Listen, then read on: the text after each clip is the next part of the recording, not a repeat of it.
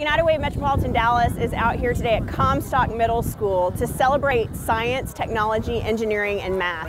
And we're so grateful to be partnering with Texas Instruments and Celanese, who've brought about 75 volunteers out here to work with over 100 students in the 6th and 7th grade to emphasize the importance of STEM education. This is very important that we expose our students, pique their interest into the STEM vocations. The students' reactions have been energizing and compelling.